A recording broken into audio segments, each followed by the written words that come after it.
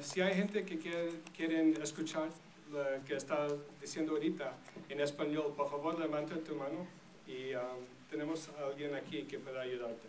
So, if anyone's interested in listening in Spanish, please raise your hand and we can have a translator come sit next to you. Thank you. Sorry, Director. Again, thank you to our host, and I want to thank the audience for coming out tonight. Can everyone hear me? Great. Some very profound facts have been laid out tonight, and I just want to tell you a little bit about my story because it sort of parallels with what Mayor and Secretary Morgan were talking about. My parents moved to Milwaukee, migrated to Milwaukee in the 50s from Mississippi, with this notion that life would be better. As the mayor stated, there are jobs here, and you could go from one place to another and get a job to support your family.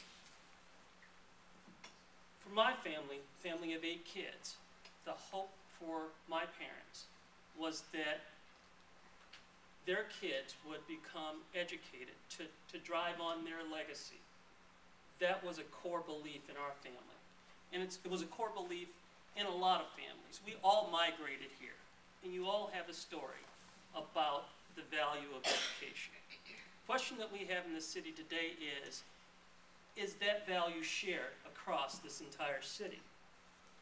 We can talk about governance, and I'm one that would suggest to people, if there's a better model, let's talk about what that is, because we have to serve young people to the highest of our abilities. But there was a belief there, that core belief that education would take you where you needed to go.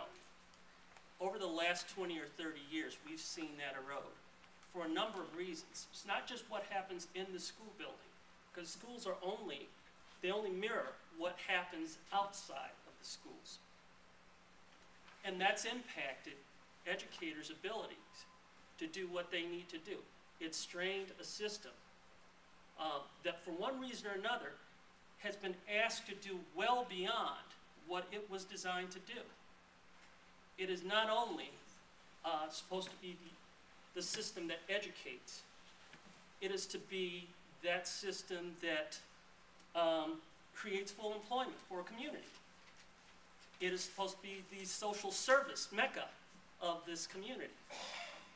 And whenever you have those huge tasks on resources that were defined for education, you run afoul. We do have to become focused, laser focused on what this institution should be about. And we do need to charge those other entities that utilize taxpayer funds to do what they were charged to do. There's a pushback there. There was responsibility amongst those institutions to do what they are charged to do. If there's a smarter way to break down those silos and recreate something that better serves our young people in this community, we should have at it. That's what this discussion should be about.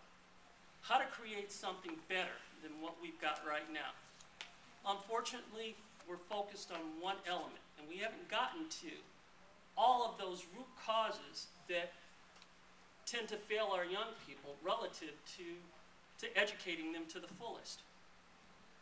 That's the discussion that I really want to have. At the end of the day, as a board member, I have very little say in what happens in Madison. As a citizen of this community, it's my responsibility to support our young people. Whether it's on an elected board or whether it's a board that is appointed, whether it's a superintendent that's appointed by the mayor, the question for all of us is how are we going to wrap this community's resources around our young people to improve achievement, not just inside the classroom, but outside the classroom.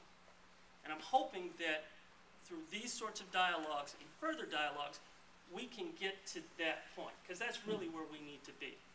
Thank you.